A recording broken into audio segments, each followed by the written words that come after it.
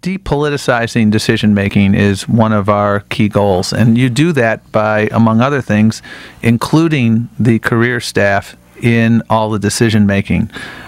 When I was a career attorney in the late 80s and early 90s, we had many conversations with the front office staff about what to do in a case. Sometimes my position prevailed and sometimes it didn't, but my voice was always heard. And those voices of the remarkable career staff went silent all too frequently over the last 8 years, and those voices will be heard regularly and in the years and days and starting really January 20th, 2009. I would say that for the course of the last almost 30 years, the nation has been having a fairly vigorous conversation about civil rights and whether or not the emphasis should be changed. The Bush administration channeled a lot of resources into religious discrimination and human trafficking.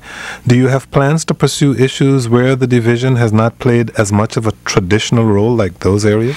Those areas, as I said in my testimony in front of the committee, there's been some great work done in the human trafficking area and in the religious discrimination area. We just had a meeting day before yesterday with some international dignitaries talking about our work in the religious discrimination context, and we will continue to make those issues a priority because the trafficking issue has become a global epidemic, and we need to be very vigorous, and our division has been in the front lines, and I applaud the work that was done in the last 8 years in those areas, and we will continue to do that.